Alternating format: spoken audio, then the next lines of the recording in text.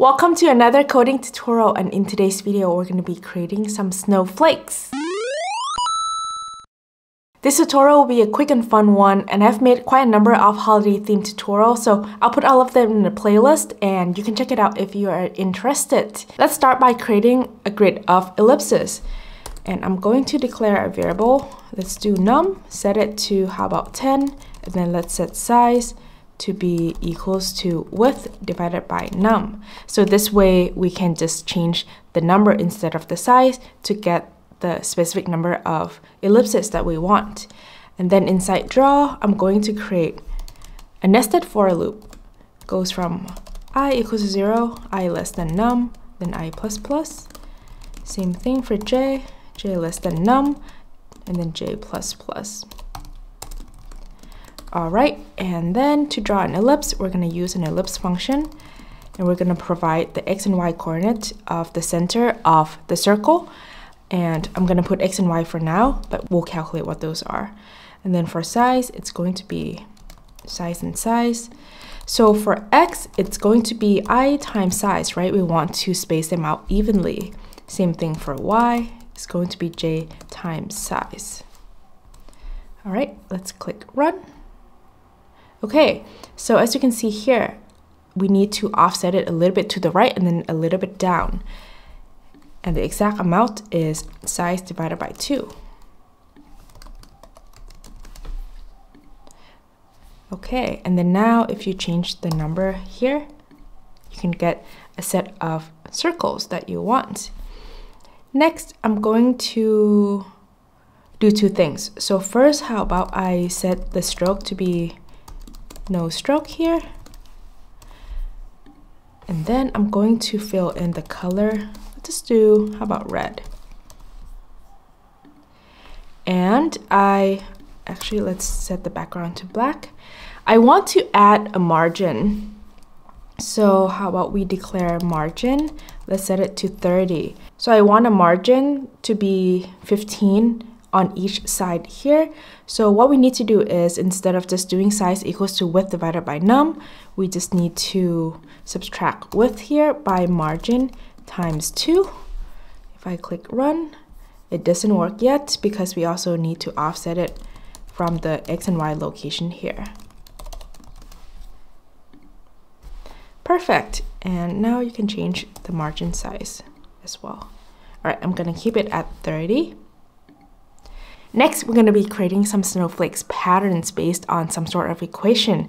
And that equation is, you can basically experiment with the equations that you want, but I'll show you the exact one that I have used. First, I'm going to calculate a distance between the x and y coordinates here from the center. So I can actually, how about I declare this variable called dist from center. And to get the distance, we can use a function called dist that takes in a total of 4 arguments, the x and y coordinates of the 2 points where we want to find the distance in between. So it's going to be between x and y, and then the center of the canvas, which is width divided by 2, and then height divided by 2. And the equation that I want to use is actually going to be based off of the distance from center here to the power of something. So how about I set a scaled factor to be, let's say, 5. Actually, I'm going to put this outside here. Let's start with 1 actually. And then we're going to set, how about I call it scale distance. And it is going to be distance from center to the power of scaled factor. Actually, just do scale factor. And we can use a function called pow, which takes in 2 arguments. The first one is the base, which is going to be dist from center.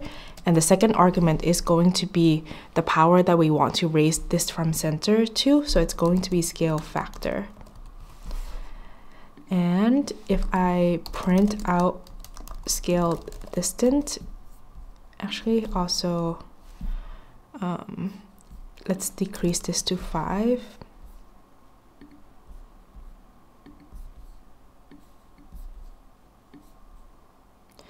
So you can see right now the numbers is not that large because it's just distance from center, right? Because we raise it to the power of 1. But if I change the scale here, let's say to 2, then the number gets much bigger. And so we're going to be playing around with the scale factor here.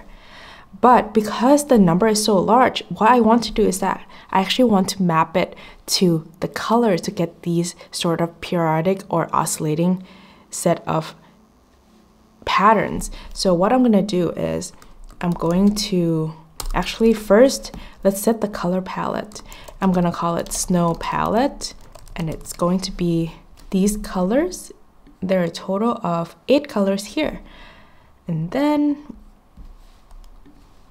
I'm going to declare a variable called index. And index is going to be mapped between scale distance that we calculated here. That goes between 0 to a certain distance. And how about I call it band? And let's set band to a constant. Let's do 100. And we're going to scale between 0 and the length of the snow palette here. So snow palette dot length, and let's just try to print out what index is. Okay, so now the index is super large, right? So 2 things we need to do. First, I want it to be an integer. So I'm going to use the function floor to change from these decimal numbers to floor, to use the function floor to change it to integers. But then right now, the range is still very big, right? Because 0 to band is basically between 0 to 100, but the scale distance is between 0 to a very large number. So what I want to do next is I want to set another variable. Let's call it color index. And we're going to use an expression called modulo to wrap around the number. And modulo is an expression that returns the remainder between a division of 2 numbers.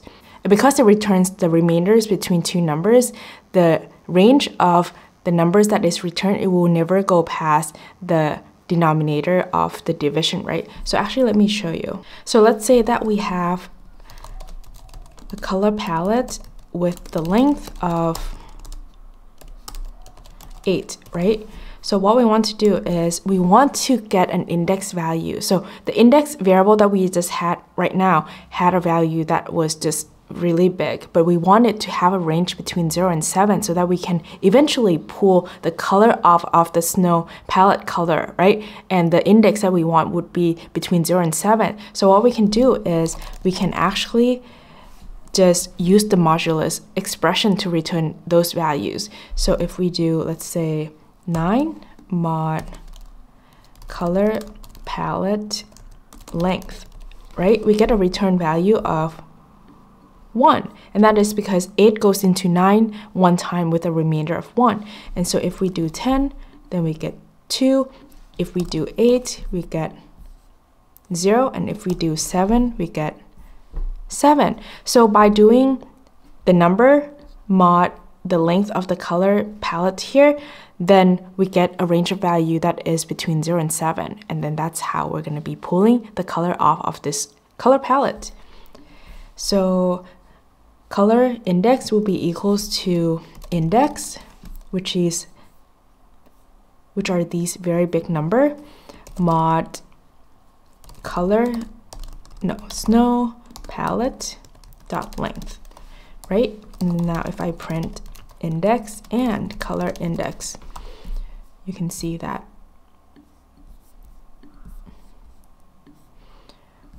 the color index will only go up to 7. Perfect. And then now instead of filling it with red, we're going to fill it with snow palette of color index. And then we don't need this. Oops. Yay. Okay, I actually want this to be a blue background. And how about we change the number back to, let's do 30. Nice. So what if we do a scale factor of 1? You can see a bunch of circles here because the number is just based on the distance from the center, right? But then now if we change the numbers to a different cool scale, then you get cool patterns. And it doesn't have to only be an integer. You can do a decimal like this too, right? All right, so the last part is that instead of changing the numbers here, I want to create some sort of a UI, or user interface. Specifically, we're going to be creating two things, a slider and a save button. So let's start by declaring scale slider. To create the slider, all we need to do is set this variable to a function called create slider, and we need to provide at least two arguments. The first two are going to be the minimum and the maximum range of the slider that we want.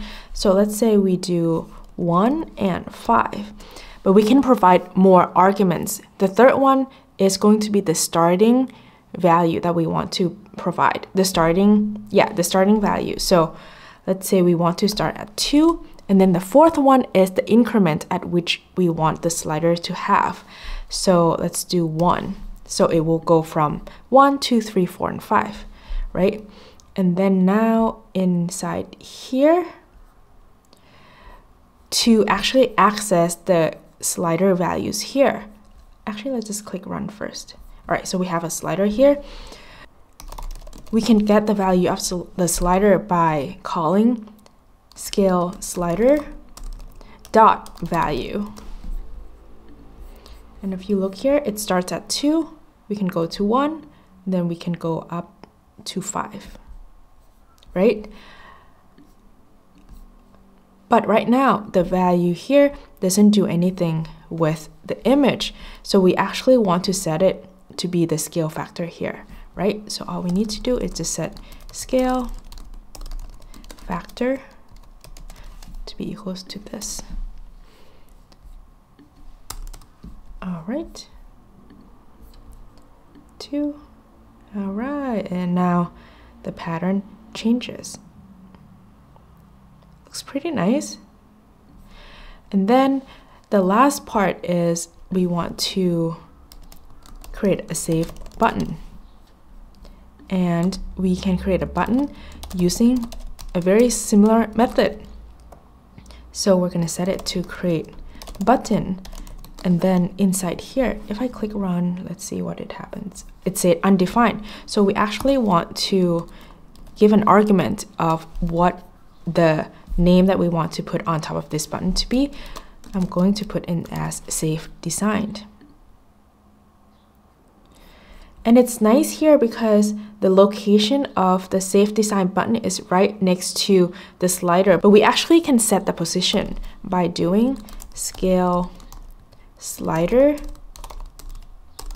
dot position and then provide the x and y coordinate. How about we do 10 comma height plus 10. All right, and by providing this, now the save design is not where we want, so we can do the same thing, save button dot position, and let's do it at, how about we do it at 220 and then height plus 10. And the reason I do 220 is because I also want to set the scale slider size, and I want the size to be 200. All right, so you can play around with styling here.